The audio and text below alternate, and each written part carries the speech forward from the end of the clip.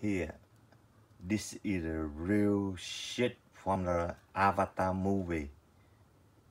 This knife is the backup of the movie. When I work with the movie, I'm a background, just a helper background.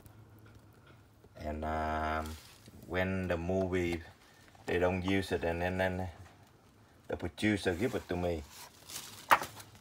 There.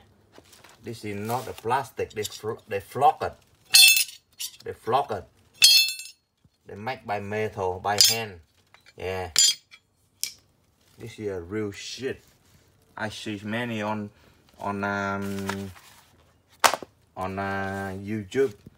You know, they talk about it. This is the real, the movie star person use it in the movie, but not the real one in the movie. This is for the backup.